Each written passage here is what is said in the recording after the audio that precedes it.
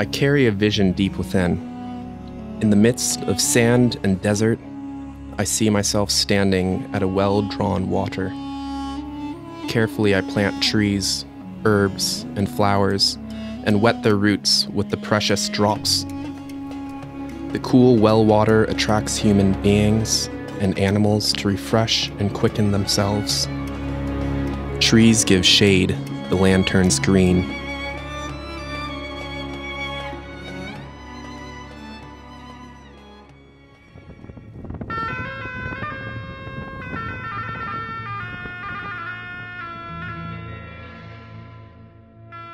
When faced with a barren desert, it requires enormous vision to see the garden that it once was.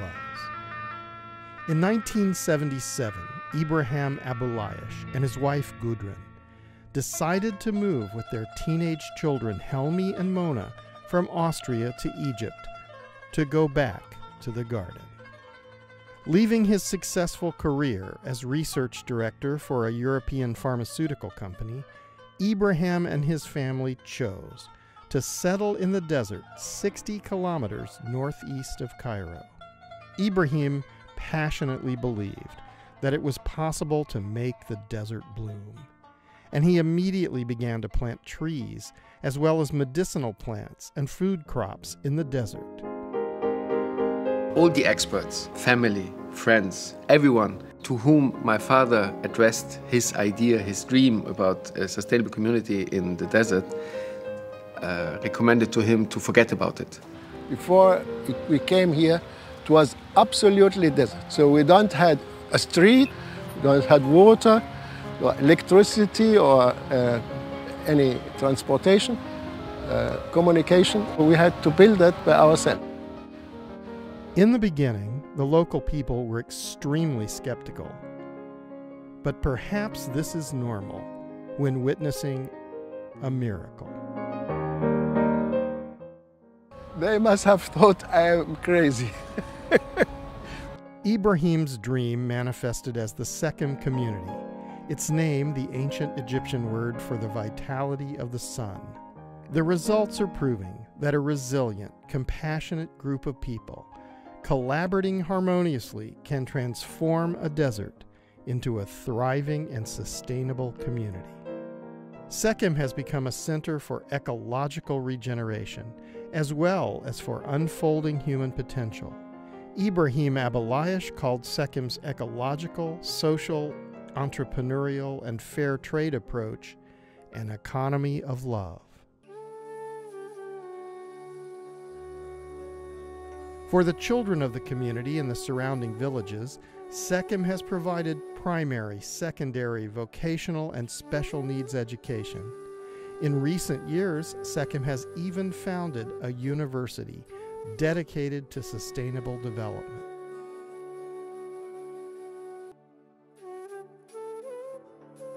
Sekem has also built its own medical clinic to serve the community.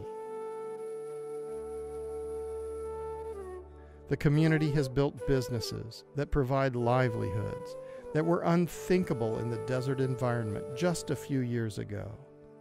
Clothing and toys made from organic cotton are sold throughout the world. Herbal remedies that are affordable and create income. Biodynamic food that nourishes the people and helps restore degraded land. Specializing in producing organic and biodynamic food ensures healthy diets, and practicing compassionate, ethical personal development and education has made the community strong. Growing numbers of people from all over the world have come to Sekem, seeking and finding knowledge, inspiration, and courage. This growing network has helped Sekem to become a thought leader and living example of what is possible. From a harsh desert environment, a diverse, creative, and peaceful community, increasingly skilled at caring for the people and the land, has miraculously emerged. Sekem has not only been growing food and selling products. The massive increases in organic matter, carbon sequestration, and water management are in fact much more valuable than any products. Sekem is transforming fundamentally collapsed ecosystems into functional lands. This is exactly what is needed at very large scale to naturally re-regulate the Earth's climate. What Sekem has been doing over decades, through peaceful collaboration and unwavering dedication, is teaching humanity what we are required to do to ensure the future of our children and generations to come.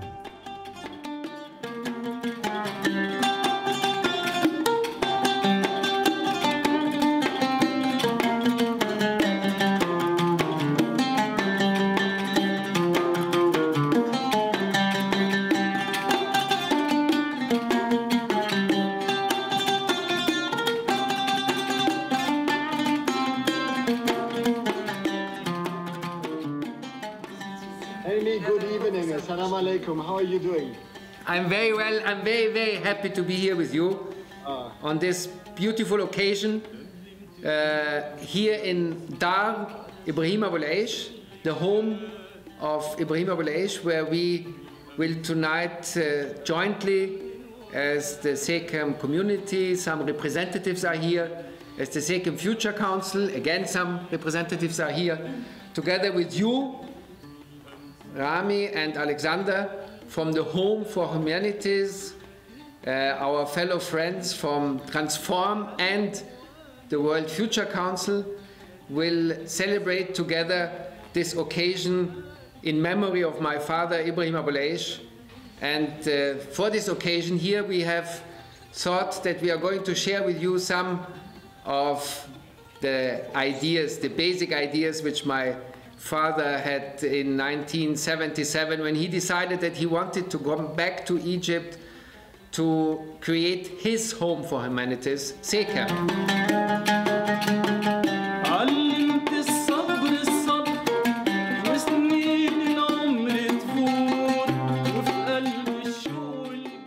Home for Humanity.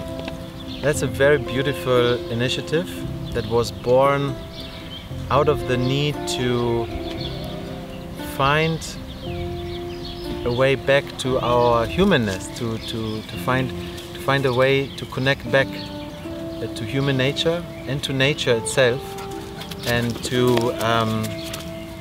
build a network, I guess, from initiatives that provide spaces where people are feeling this connection, where they feel home, and where they feel nurtured by the earth and by the environment, where they take care of each other, where they take care of the environment, but where they also have the transformative mission. You know, it's not only just being there, it's also working on actively healing planet, but also healing relationships and the way we do businesses. And Sekem has a long-standing friendship with the founders of Home for Humanity, and Sekem is an initiative that is part of the network for Home for Humanity. And yeah, we want to provide a home for people that, you know, come from different cultures and that kind of in their DNA reclaim desert, but also show a transformative way of how to do business with human development at its core, because it's all about human development. Even the way how we do business is so much a learning platform for us. And I think in the Home for Humanity, that the transformation journey of people to learn and to understand how to take care of themselves, the other, and the earth is essentially what unites us here. Yeah.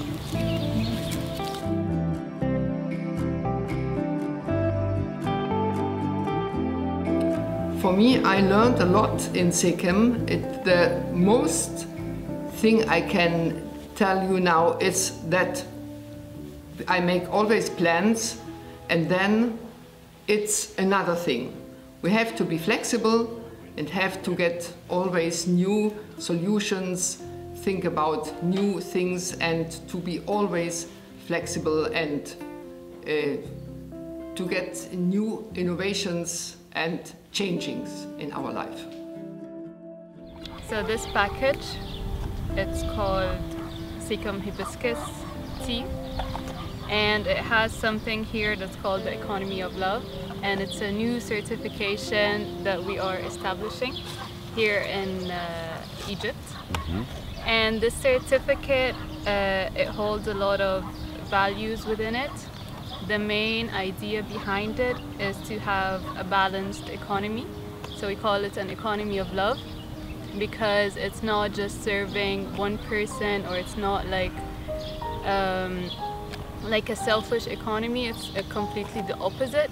It's an economy where we all work to like serve each other and support one another.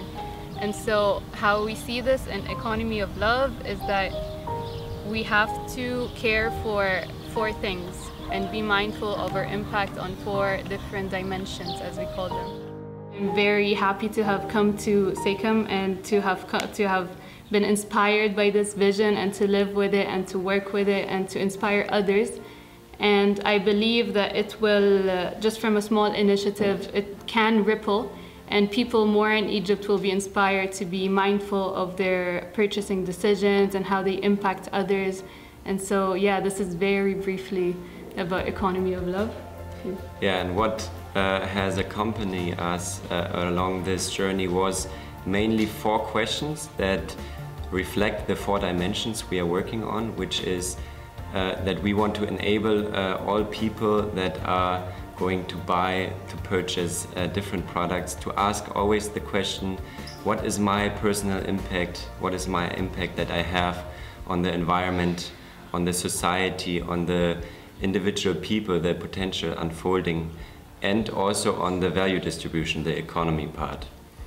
And this is also really a great topic for me to work on, because I personally would like to contribute to this movement as well, to overcome the anonymous system we are living in and to create more transparency and and more sustainability in the market and in our system. I came to the farm for the first time in 1978 or 9, I believe. A teenager searching for sense in life, and when I came here and I see the pictures today, I'm not sure what I saw. It was not physical for sure what I saw, because there was basically sand and somewhere 2 or 3 houses, and that's it. But I felt very clearly that something important is happening here, and I felt sense. And this was what I was searching for, and this is still what I am searching for and I'm finding here. And the other thing is people. This is actually the reason why I love working in nature techs, and I would as well love to work anywhere else, because as long as people are involved and working with people, for people, and seeing them and myself and everything developing is the reason why Sekem is my home. Thank you. So let me start with the question, what if? What if you would be greeted with the word Sawubona? Sawubona is a Zulu word, a Zulu language in South Africa, and means literally hello. Means literally I see you, and by seeing you, I bring you into being. Sawubona, I see you, and by seeing you, I bring you into being. So in my opinion, this is for me absolutely the core of any kind of education or training programs for adults or consciousness development trainings. And whenever it comes to the question how and what are we doing when we offer programs to people here in Egypt, for example, in Sekem and Heliopolis University, then we are aiming on the invisible part of a human being. Because the surface is something, but it's not the whole human being. We are focusing here on the idea of holistic point of view. And I would like to show you here this puppet as an example for the invisible. So this is the visible part. And inside there is a next puppet. It was not visible, but it was there.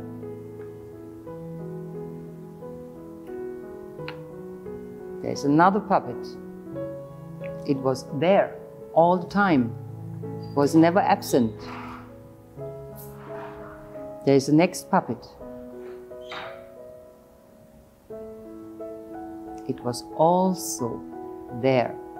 Oops.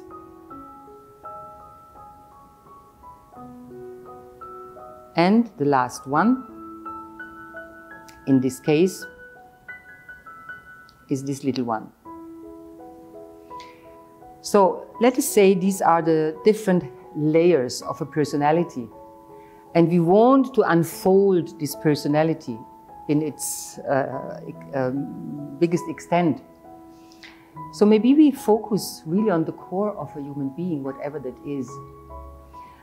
And so we have to catch, or we have to try to catch the hidden parts. And this is then unfolding potential.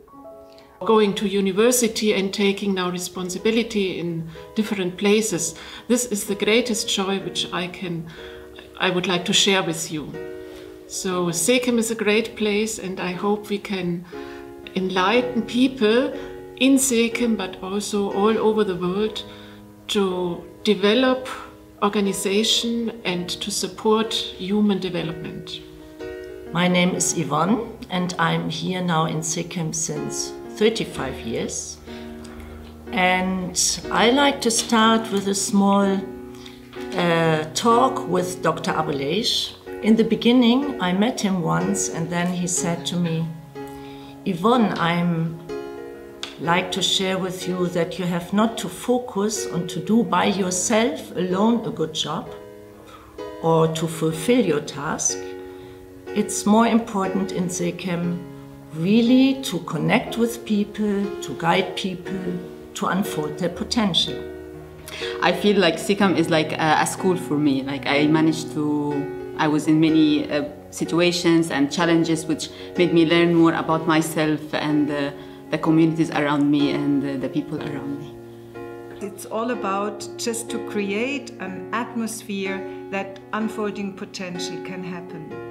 And how does it happen through movement? I would say to bring it onto the spot, to look inside and to look outside, and all what happens in between, which is a beautiful moment of encounter and building up relationships. So this is what I learned and what I'm happy to do in Sekem. And what is Sekem actually at all? To have all this weaving interconnections between people from all spheres, and this makes me happy to be here in the home of Sekem. Hello everyone, my name is Suhaila, and I think I'm the newest person here. I joined Sekem 2 months ago, and I just wanted to come here to have a direct connection with the nature and to have a home-like environment. To see an impact, what you're doing with what you're actually doing with your hands, with your thinking and working together with people, I think this is the most amazing part, what I'm experiencing every day here. Also, these individual stories you just heard are very inspiring, but you should also recognize that when he came up with this vision in 1977, everyone told him this is never going to happen. There is nothing called economy of love, there is nothing called organic agriculture in the desert, and unfolding potential in a sandstorm is very, very difficult. So this is crazy, this is a mission impossible, it will not happen. And against all odds, a miracle unfolded And we are sitting here, and 2,000 people are joining us in the Sekem community, working here. Hundreds of kids are going to the Sekem schools. Thousands of students going to the Heliopolis University for Sustainable Development. Thousands of farmers all over Egypt work organically, and their raw materials are processed at Sekem to foodstuff, pharmaceutical products, and organic garments, organic cotton garments, which altogether are sold mainly in Egypt under this economy of love scheme we are trying to develop over the last 43 years. A miracle, and people are always asking how was it possible. And there are many, many possible answers, and wonderful academic answers like those Alexander and his Transform colleagues have developed on the reasons for this miracle. But from my perspective, first and foremost, it is that this is an initiative founded on all 4 dimensions of sustainable development. As you could hear, we are working on the ecological sphere as much as on the economic sphere, as much as on the cultural sphere, and as much as in the societal sphere at the same time. If we start here having a vision, then we do business, then we develop also our education system, and then we develop business here. And then we discover we have to care for the earth. And then we have also to care for human rights. And that is an ongoing process, that is a balance. When you see that is so imbalanced with here, you have to put effort here. And that is the wheel of balance. And to balance all of that is something what I experience very difficult for human beings. Now, in 2017, when we celebrated my father's 80th birthday together, some of you attended, and Rama had a wonderful theater organized for my father on the stage of the Heliopolis University. But in the same year, on the 15th of June, he passed away and is now looking to us from the higher worlds, from the spiritual worlds. We in the Future Council, in the Sekem community, in our bigger networks and all over the globe started to think, what are we going to do for the next 40 years? What are the miracles we want to achieve over the next 40 years? And out of this desire to continuously develop ourselves every day and reinvent ourselves, we came up with what we called the Sekem vision for 2057.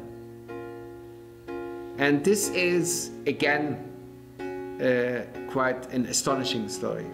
First, because we decided that Sekem will not aim to grow and develop itself much more and much quicker and much bigger, and all these interesting possibilities we have in the agriculture, economic, and all the other spheres are not of our interest.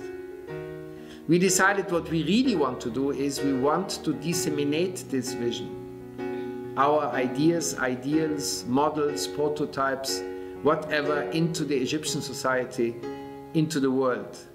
And what really counts is how many of our ideas can be followed by simple farmers, teachers, entrepreneurs, all over the Egyptian society.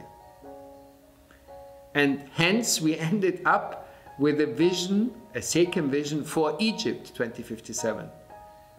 And we envision that Egypt in 2057 will go for 100% organic agriculture, that all companies will, in a way,